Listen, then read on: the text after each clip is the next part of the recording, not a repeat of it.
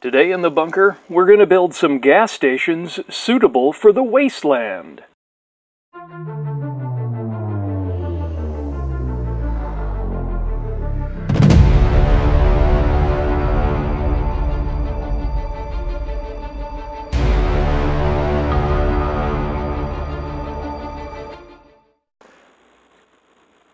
Last year, I went to a local model railroad show and bought a box of buildings, and I think I've spoken about it in a previous episode.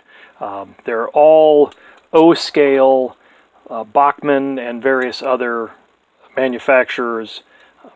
I got a box of them. They were incomplete for the most part, but there was enough to make probably 12 or 13 buildings. I got the box for $10. I couldn't pass it up.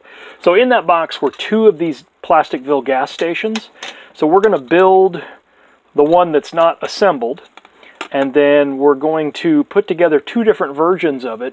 One that's still in use and one that's boarded up, so maybe more for zombies or whatever. But either one will work for post-apocalyptic settings, zombie settings, anything you need in that sort of time frame. So let's get our work area cleared off a little bit because mine's in a shambles, and we'll get this assembled. These go together really easy, so I'll show you that in just a moment. If you've never worked with this style of building, they're kind of a treat to assemble. They're so basic. They have these tabs that fit together, and it's pretty tough to put it together incorrectly. So we just push the tabs together. We'll add a little bit of glue to keep it. If I could stop putting the back wall on the side, that'd be great.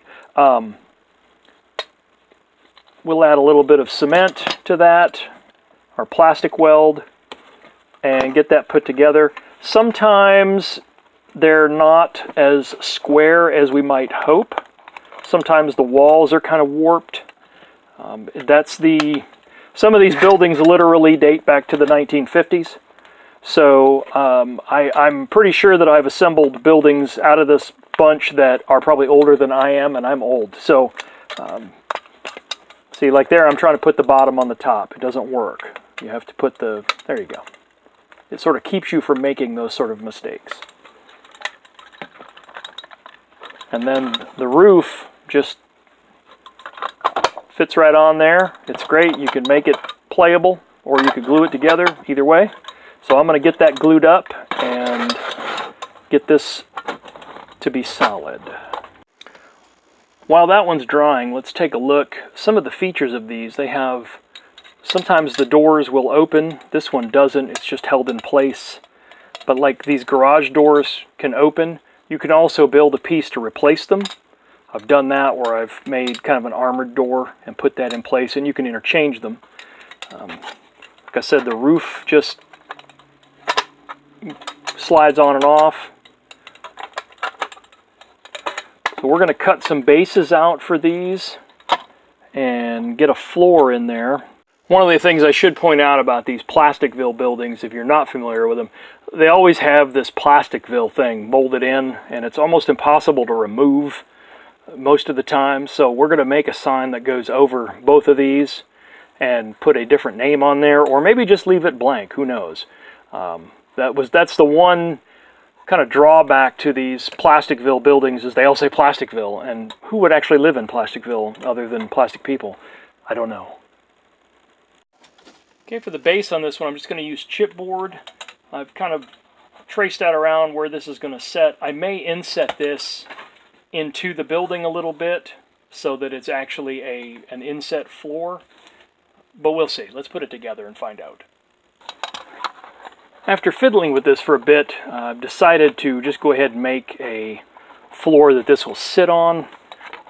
That piece will fit in there well enough, not a problem. So I'm going to go ahead and do that. I'm just going to probably PVA glue this together.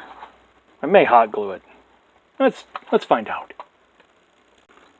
One thing you'll note is that I cut this out. It doesn't fit perfectly. That's fine. Once it's glued together and that glue's firmed up, we'll trim around there with our trusty razor knife and make that all fit. And here's an example of what I was talking about when the walls can be kind of warped. This one bows in a little bit. It's Probably brand new out of the box, I think they still do it. You could get a heat gun and probably heat that up gently and bend it back, but really for what we're doing, it's not a big deal. The roof will still go on and come off easily enough. So unless it interferes with the mechanical function of the building or the appearance really bugs you, it's not really an issue. Once it's painted, you won't even really notice. I ended up hot gluing it just because I wanted to get this video done sometime this week, so that worked fairly well. Hot glue gives a pretty good bond with this plastic. Doesn't take much. And I went ahead and trimmed the base around the building to kind of neaten that up. So we're going to make a base for the other one, and then we'll get ready to add some details and start priming. Now that each of these has a floor, and we've trimmed up around here, some of you may notice, if you've been watching my videos for a while, and thanks, I did not on these buildings rather, leave a lip around here to do a little bit of texturing and some plants and whatnot. I'm going to make some pieces of basically asphalt for these to set on like a lot. And they'll be easier to store also. I'm starting to get a little tight on space. So if I can cut the basic down even a little bit, that helps as far as transporting these. One of the things missing on both of these buildings is the main window for the sales office, I guess. So I'm going to add a window frame in there just that I can kind of build off of. In this case, I'm using some balsa wood. You could use some long matchstick or even some offcuts of chipboard to kind of do the same thing. And this has the tabs that you kind of get behind, and you sort of bend whatever it is into the frame, and it's held in place by those tabs.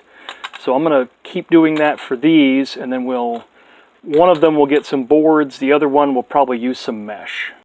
And to hold that in place, I just laid a bead of super glue on there, just to keep it from popping out.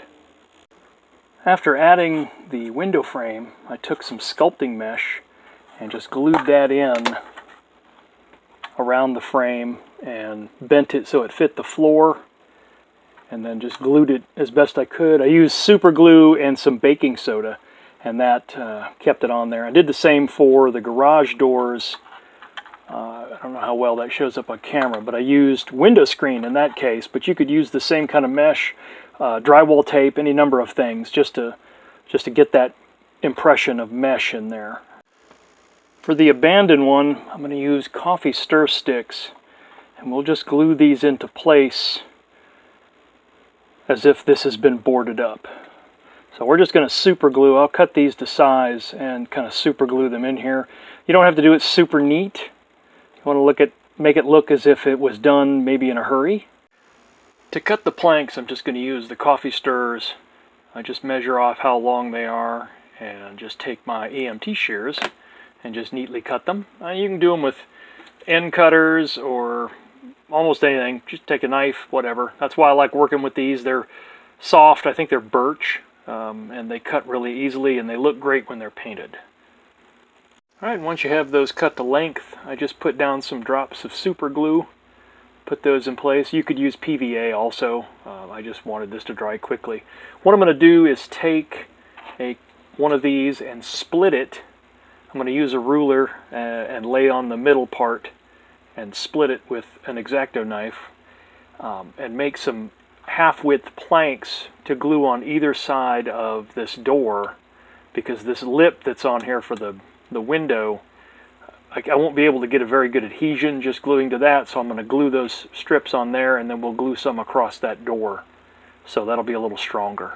Alright, so to split these, I'm just going to lay this down. I'm going to take my ruler and just kind of eyeball that halfway point.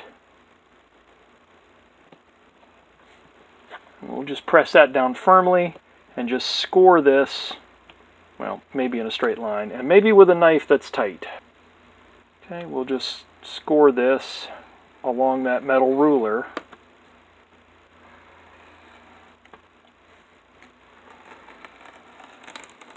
There we go. And once you do that a couple times, you can kind of shave these down. And my eyeballing was off a little bit, but in any case, that's how you do that. Alright, and there's our pieces on the door, and I left a space for that door handle because that sticks out a ways. And we'll paint that, make it look good.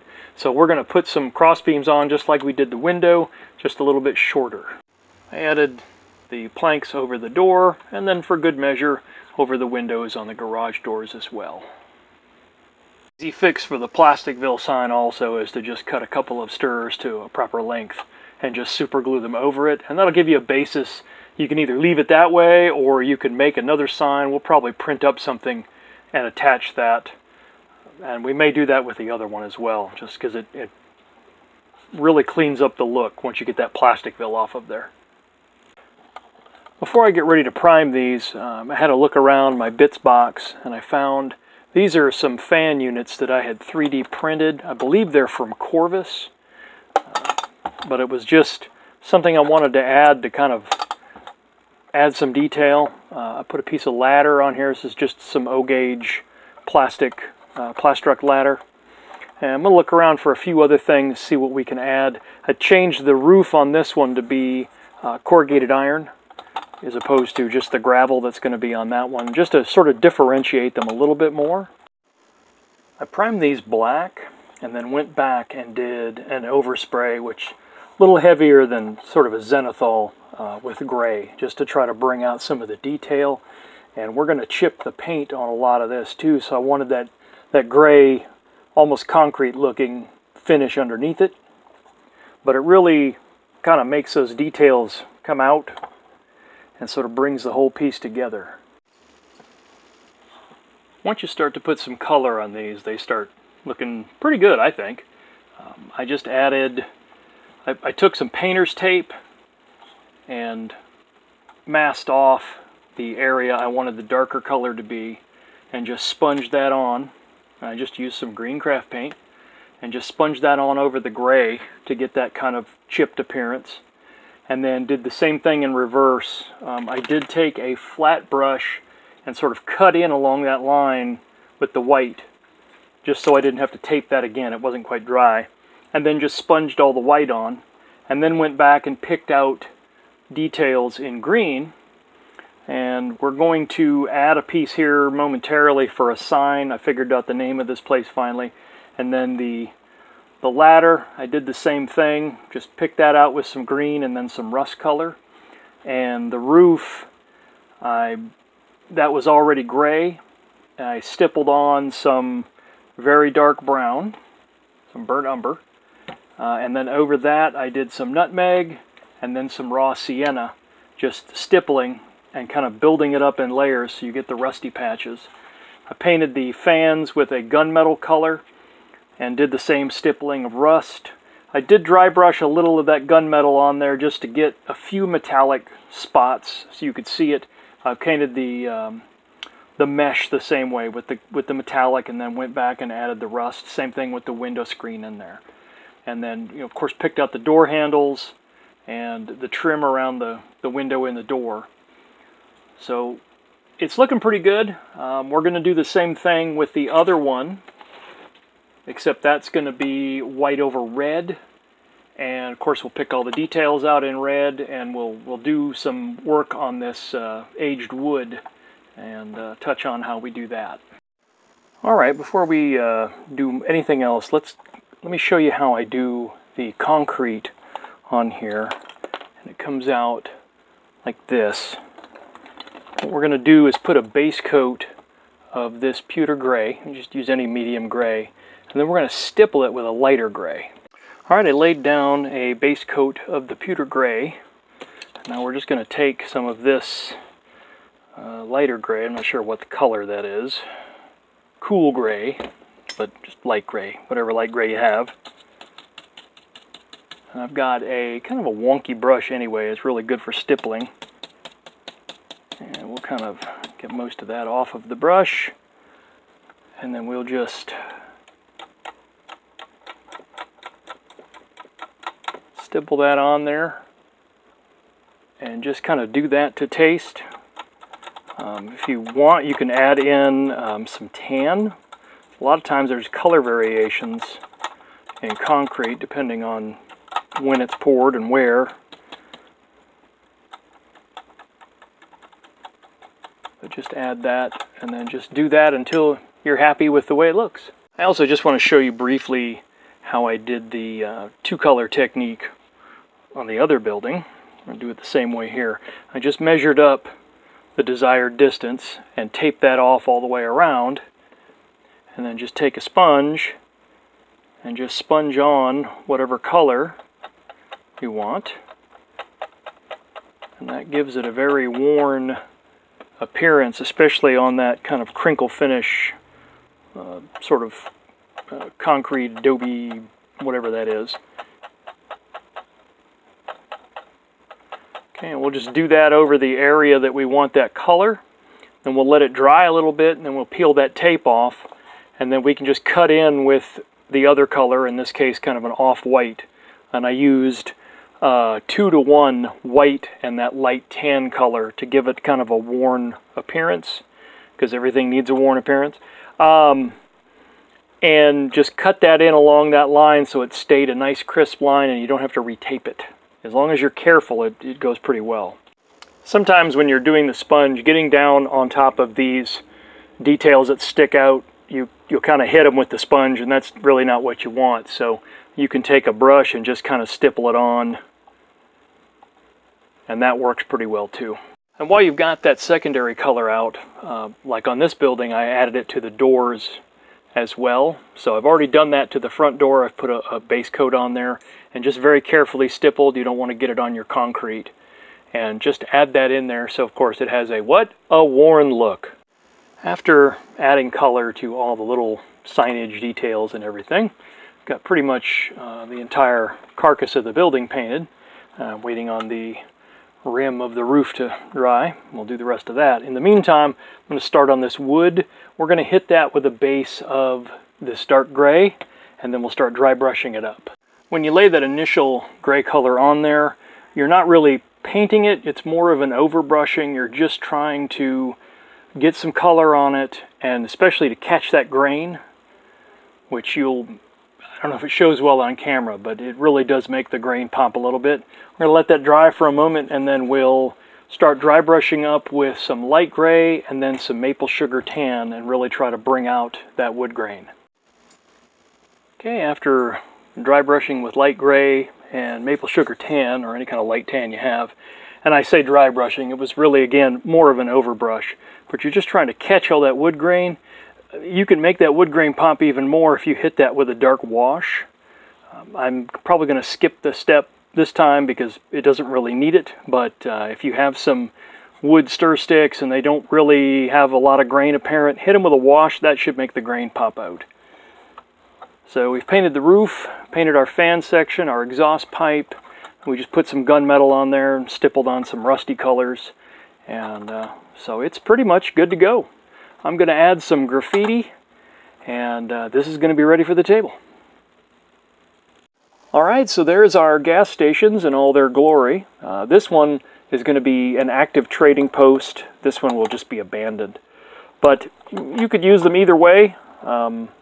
In any case, I hope you guys enjoyed this. I hope this inspires you to make something awesome, and I hope you guys have a fantastic day.